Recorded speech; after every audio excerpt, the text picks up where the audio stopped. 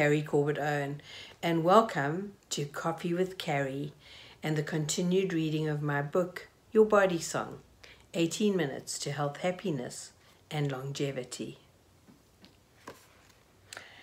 Our body of vibrating energy.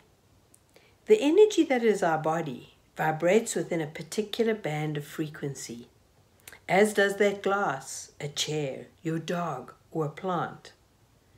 Every vibrating molecule is an entity in its own right. In the words of Albert Einstein, what we have called matter is energy whose vibration has been lowered as to be perceptible to the senses.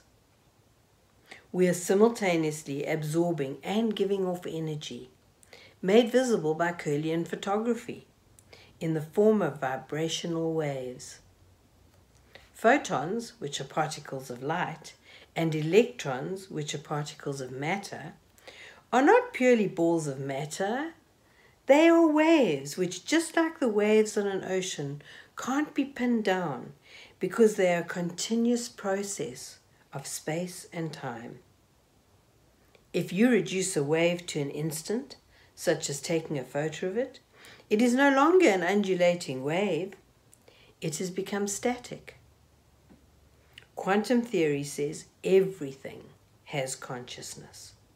So the vibrational waves of our energy go out into the world, and that collective consciousness mingles to create the world. If we want to change our world, we need to change the heart song vibration we put into it, because we're like tuning forks. Our songs infect and affect others in noticeable ways. So when we add a strong, coherent heart song to the coherent hearts of others, we not only affect the electromagnetic fields of the earth, but we also help shift global consciousness and promote love, peace, and harmony. Listen up, important information. Rupert Sheldrake is a biologist and author, best known for his hypothesis of morphic resonance. Explains that every process in time has a past pole, where it has come from, and a future pole, where it is going, and it is spread out between the future and the past. What we see as matter, in our case the health of our bodies, is not merely a physical thing, but rather a process occurring in time and space. What we experience as our physical health marks the past, revealing what has been created by our mind, which is always ahead of the body in terms of time.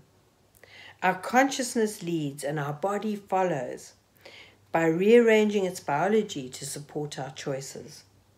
In other words, our mind song and heart song lead, and our body creates the relevant health or disease notes to make up our body song.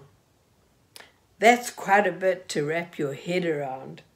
Once an electron starts vibrating, the wave made up of that electron performs the potentials inherent in that electron, resulting in multiple physiological outcomes.